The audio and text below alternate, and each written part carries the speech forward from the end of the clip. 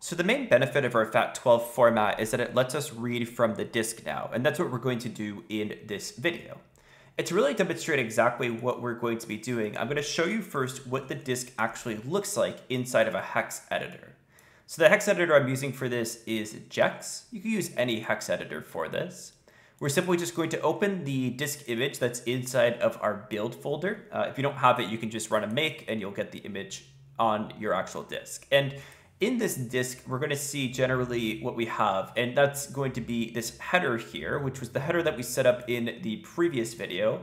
So all of this stuff up here, all these header pieces of data. And then we have a whole bunch of space, and then we have some stuff that would be our second sector of our disk, which if I can get this to work properly here, we should be able to see, yeah, these values right here, the F0, FFFF, 0F. This here is the start of the next sector of the disk. So what I ideally want to do is I want to read this data here that I've highlighted into memory in my program. That will get us started with reading from the disk, and it will get us introduced to that idea, and then we can continue to expand it further.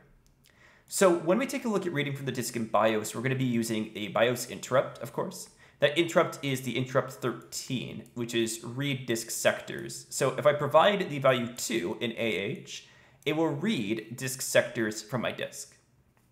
What it requires to do that is it needs the number of sectors to read in AL, it needs the cylinder or track number in CH, it needs the sector number in CL, the drive number in DH, and the DL is going to be our drive number here. Sorry, DH was the head number, DL was the drive number, and then we give it a buffer to place the data in. So that's going to be this BX register. We'll have a pointer to a buffer.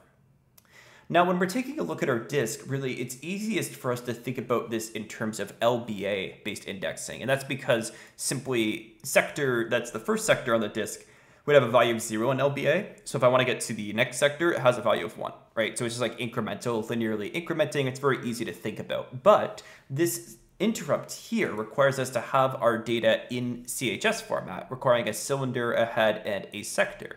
So what we're going to do is we're going to convert our LBA into CHS, and then we're going to use that to read from our disk. So let's take a look and see how that would work. So right over here, we have our main, and inside of our main, I'm going to do the general setup for our actual function for reading from the disk.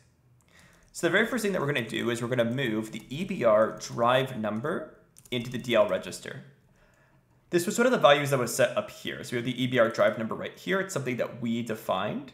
And we moved that into DL because that's where it's expected to be for this call. So we need the drive number in DL, so that's taken care of. I'm going to move into AX, a value 1. So AX in this case is going to be the LBA index that we're trying to read. And what we're going to do is we're going to take this, we're going to convert it into CHS. So that's what we're going to do in this process. I'm going to move it to CL value 1. When we take a look at our interrupt, CL is representing the sector number. So the sector number in this case is going to be 1. And then finally, we're going to move into BX, the value 0x7E00. This is just a pointer to a buffer that currently exists on our disk. So it's a location that we're going to be able to easily work with. So this is a memory location that would be available on our system. So that's why we're setting that value. Now, generally what I'm going to do is I'm going to call a function named diskRead. And we're just going to come down here to where all of our functions are, and I'm going to create this function for diskRead. So the diskRead function is going to do the following. So we're going to say disk_read. What I'm going to do is I'm going to set up my read so that it converts my LBA value that I'm providing into CHS format, and then it goes through and actually tries to read using the interrupt 13. So usually what we would do here is we would just push on any registers that we want to preserve. So any registers that we want to preserve on our system. So I'm generally just going to push on the AX, I'm going to push on BX, I'm going to push on CX, I'm going to push on DX, I'm going to push on DI. Just because these are registers that I'm going to use inside of this function, so I just want to make sure that they're preserved. And what we're going to do is we're going to do a call to a function called LBA to CHS, which I'm going to write just above here. Now, the purpose of LBA to CHS is that it's going to convert that LBA index into CHS form. And generally, the way that it's going to do this is I'll just note here, the input to this is the LBA index in AX. So that's where it's stored. Remember, we placed it right here in AX. Now, the output for this is going to be in CX, specifically in bits 0 to 5. We are going to have the sector number.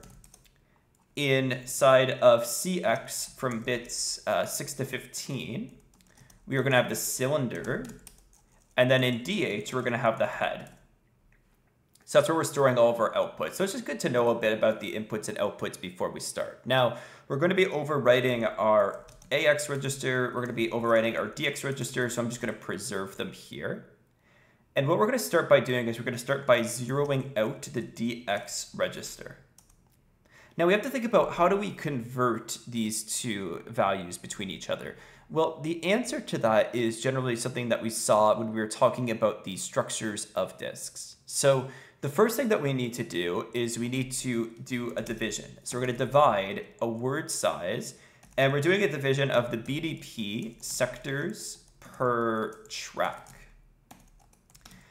And what this is doing is it's giving us our first value calculation. So when we're considering the way that this is generally going to be set up, what we're doing is we're calculating each of the different sets. So remember, basically the way that we get our first piece of information is we need to take the LBA and we need to modulus it with the sectors per track, and we need to add 1 to it, right?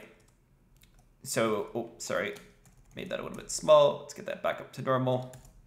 So, and we need to add 1 to it like this. This gives us the value of the sector. So remember, this is the sector here. And let me just set this up so that it will word wrap so that it's easy to see here. So that's our sector, okay? Now, what we are doing here is we're dividing the sectors per track by the LBA. Remember, the LBA is an AX with the division operation. It does a division between EAX and the thing that you provide. So it does EAX and it divides it by the sectors per track, which would be the equivalent of doing LBA divided by the sectors per track. In EAX, we'll get the result of that division. Inside of the register that is DX, we will get the remainder, or the modulus. So at this point, this modulus, this part right here, is stored in DX. So we simply just need to increment DX, and that would give us our sector. So that's where we get our sector from. So moving on from here, what I'm going to do is I'm going to move into CX, the value of DX, and I'm going to clear DX once again. And the reason why I'm doing that is because I'm going to do yet another division. So I'm just clearing out DX. We've stored that value in CX for now just to have it temporarily there. And remember, we do need it there anyways in bits 0 to 5. So we have moved it over to where we basically need it to be. We need to do a bit of modification, but that's pretty close for now. Now, at this point, we need to figure out one of our other setups, whether it be the heads or if it's the cylinder. Now, it turns out that both of these are actually related to each other. So when we're taking a look at this, when we want to calculate the head is actually equal to the LBA divided by the sectors per track, and we're going to modulus that with the number of heads, right? And then remember that the sector, or the cylinder rather, is going to be equal to the LBA modulus with the sectors per track, and that would be the result there. So one of them is just the division, the other one is the modulus. So in this case here, we're able to get both of these in a pretty easy way. And that is to just do a simple division. Sorry, actually, I just realized that I had these flipped. This one's the modulus, this one's the division. There we go. So the way that we calculate this is pretty simple because right now inside of the, this is the division here. So this is the modulus, and then this here is going to be divided by number of heads. Sorry about that. That's the clarification. So these are the two values that we're calculating. So right now, LBA divided by sectors per track, this is stored inside of the AX register. We just did that division right here, right? So all I need to do is I simply need to divide by number of heads. And then remember, this value here would be stored in AX, and then this here would be stored in DX. That would give us our next two values. So let's go ahead and do that calculation. So we XOR DX with DX to clear it. And then we do a division of a word in size of BDP underscore heads, okay? So remember, we're keeping these calculations in mind. At this point, we have the values that we need. We just need to get them into the right place. To do that, I'm going to move into DH, DL, this is going to be setting up this head value, right? We moved it into DH. So we've got this now taken care of. This right here is the head. Now we have to do a little bit of shifting around in order to get the value for the cylinder to bits 6 to 15 and the sector into 0 to 5. The way that we do that is we just say, okay, we're going to move into CH, the value of AL. And then I'm going to do a little shift with AH by 6 bits. And then I'm going to OR CL and AH. What this is effectively doing is it's setting the bits that we need in the proper location. So it's just moving everything over in order to place those bits where they're required. So basically, we move the value into this A register, we then shifted it where it needs to be, and then we OR it, which is basically just going to copy the values over into the register. At this point, we have everything that we need. This here, I think, set up our cylinder, right? Which would be the value in CL, as we mentioned here. So the cylinder, right? And we have everything that we need. So at this point, we can just go ahead and pop AX off, which we were preserving. We're going to move into DL, or we're going to move AL into DL, right? Just to store it in that location. And then we pop AX to get that value back. And then we just return back. So at this point, everything is where we need it to be. Everything is looking good. And we can go ahead and move on. So at this point, we have everything in the proper format. So now what I want to do is I want to read data from the disk. And to do that, I know I have to move into AH the value 2. Now there's something really interesting about reading from disk with BIOS. And that's this note right here that's important. So the BIOS disk reads should be retried at least 3 times. And the controller should be reset on error detection. Basically what they're saying here is when we read a disk, we want to make sure that we're reading in a reliable way. If you read once and it fails, it could have just been something that went wrong and we can read again and succeed. So what it's saying is that you should try reading at least 3 times in order to see if, the first one errored for some other reason. If you manage to error 3 times in a row, then probably the disk is faulty or something is wrong with the disk, and we can throw an error in that case. But generally that means that we want to repeat this 3 times. So to do that, we're going to do a loop. So the way that we could do that is we can move into DI, the value 3. This is just basically our counter. And then we're going to set up this retry label. And what I'm going to do is I want to be able to check to see if it succeeded, which means that I should be looking at the carry flag. So it's either a 1 on error or a 0 if successful. Now it turns out that some BIOS actually don't set the carry. So before we start, we do an SCC. And that's going to set the carry for us. So then what we do is we do our interrupt for 13H. And then we take a look at if the carry was set or not. If the carry was set, then I'm going to go to done read, which I'll just define down here, and we'll deal with that in a moment. If they happens to read and it gets an error, then that JNC will not execute. And what we'll do instead is we'll call a disk reset.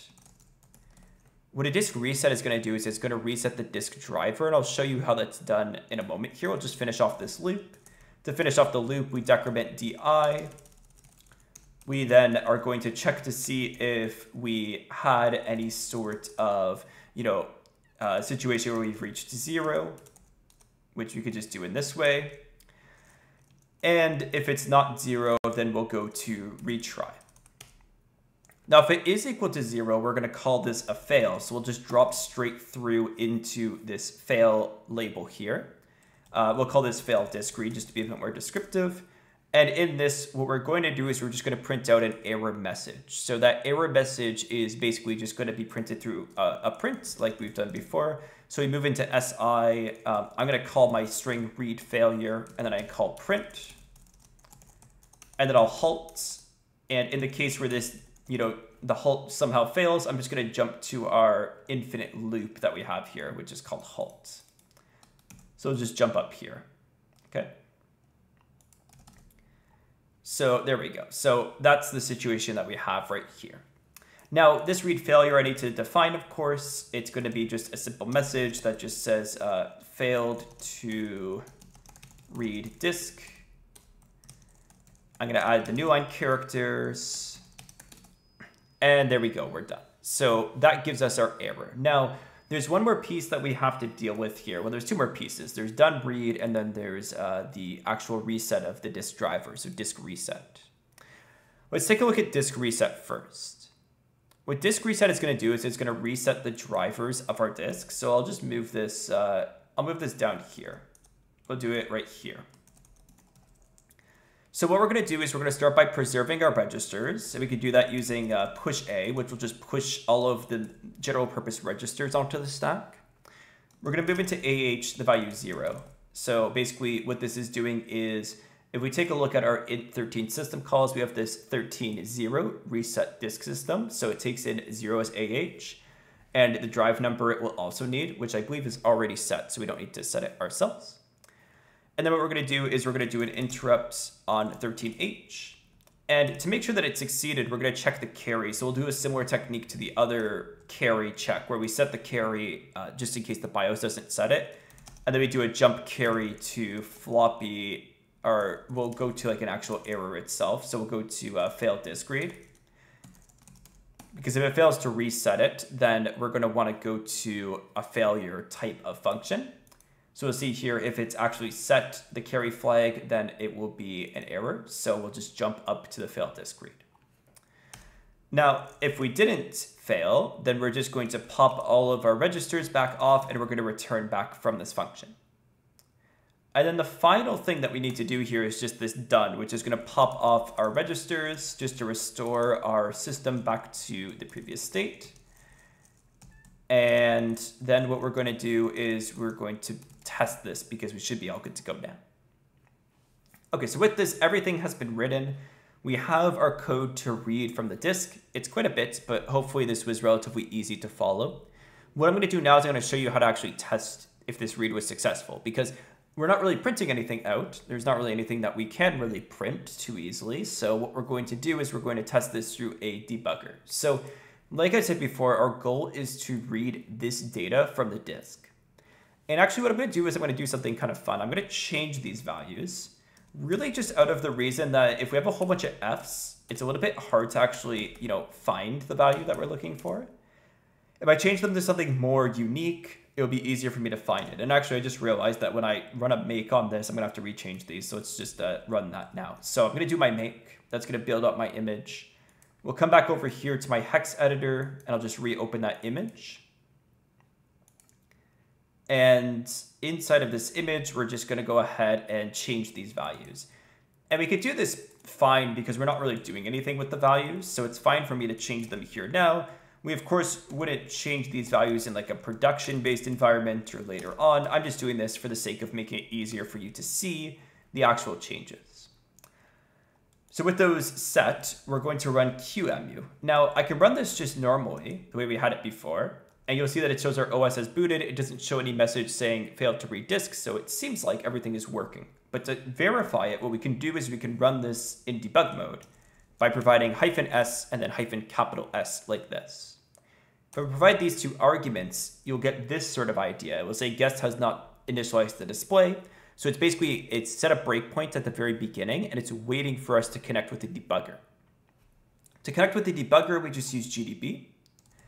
So I run GDB. Then what I do is I go target remote localhost :1234. 1234 is the port number that QEMU runs its debugger on. So we're basically connecting to QEMU using GDB. At this point, we're connected. I'm going to change my layout to ASM. I'm going to set a breakpoint, and that breakpoint is going to be at 0x7c00. That is the start of our program, and we know that because we set the origin here. So with that set, what we're going to do is we're going to type in continue, and that takes us to our code. And I'm just going to step through this until I reach my disk read. I know when I've reached it because this first jump will take me to the disk read function.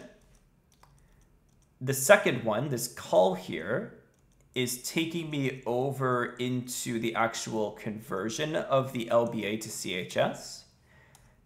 And then as we continue down here, right here is my actual portion that we're working with for reading the disk. So this is where we actually do the interrupt to read from the disk itself. Now with this interrupt here, what I'm going to do is I'm going to set a breakpoint at the end of it. So 0x7c60, that's the very end of this set of code. The reason why I do this is because with GDB, for some reason, when you step into these interrupts like 13, it kind of gets lost. I think it's trying to debug the actual interrupt code, and it becomes like really hard to find where you are. So I just set a break at the end, and I continue over to it. Now, once we're at this point, we should be able to actually read our register.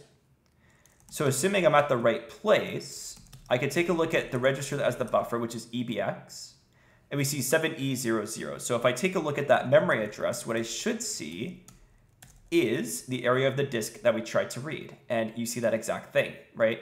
So you can see why I set these specific values. They're easy to see. E1, D1, C1, B1, A1. It matches these two sets of memory. Therefore, we have read the disk successfully and everything is working as expected. So everyone is happy here. So at this point, you now have a very basic read of a disk. So you see that like the actual concepts of it are not overly complicated. There's a lot going on, but when you break it down piece by piece, it's not so bad.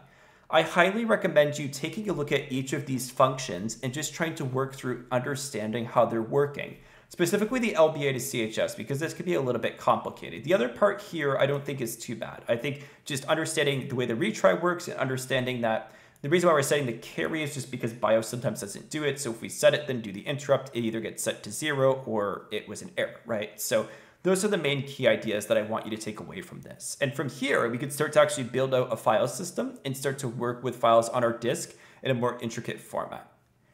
So thanks so much for watching this video, and I'll see you in the next one.